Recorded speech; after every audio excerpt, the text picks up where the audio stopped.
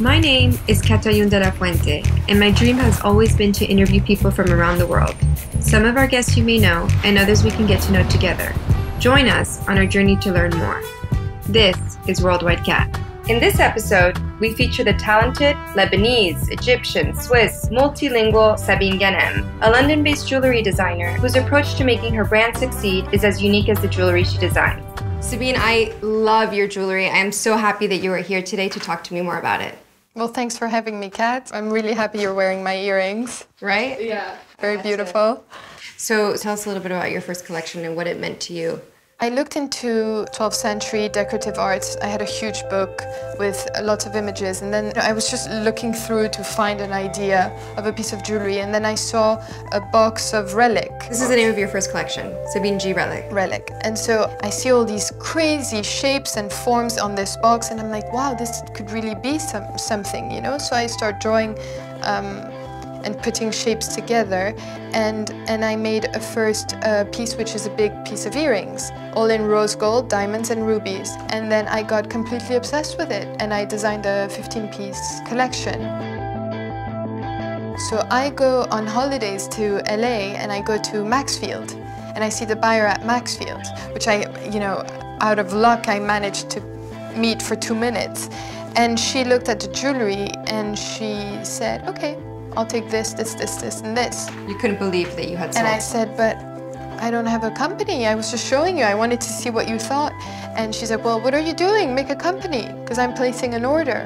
And so it happened like sort of upside down. I got into a store before getting a company.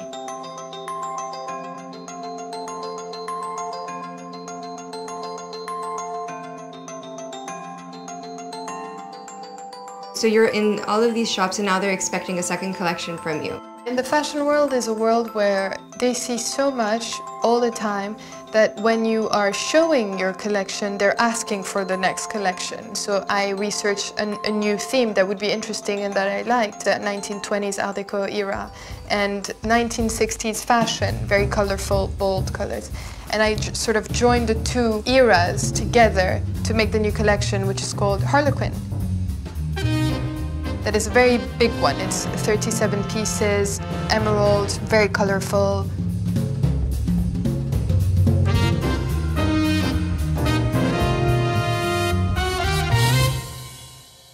Can you tell us who helps you? It's an atelier in Florence, and a little bit away from Florence. It's a father and his 2 sons. It's a little family business. So you call this guy and go, hey, we just got Neiman Marcus.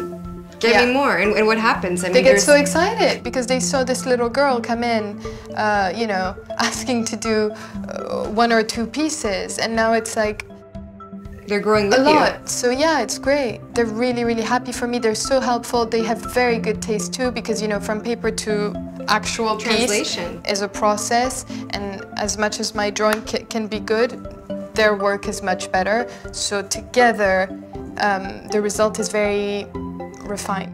In less than 2 years, Sabine has rapidly become a recognized brand name within the industry.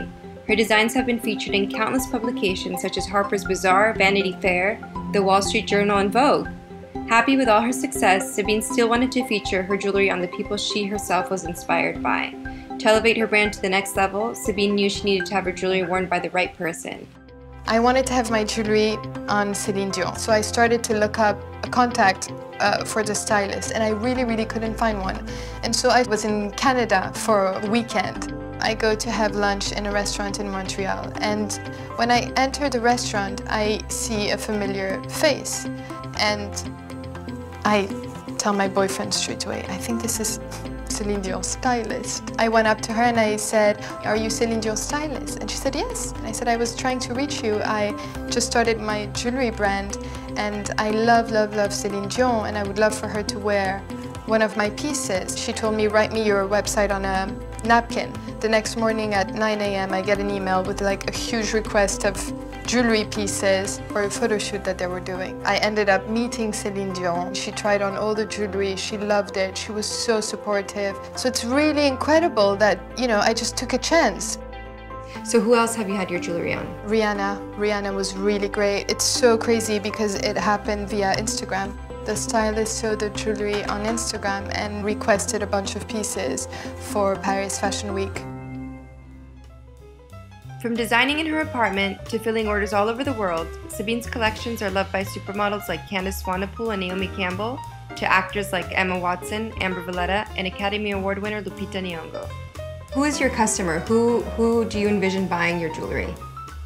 Well, realistically, my customer is my age and the generation above. So I get mothers and daughters buying my jewelry, and I hope that the jewelry can be passed on to their kids. That is the DNA of Sabine G. It is to create pieces that are of today, with a feel of yesterday, and that can live tomorrow. It's really what I'm trying to achieve.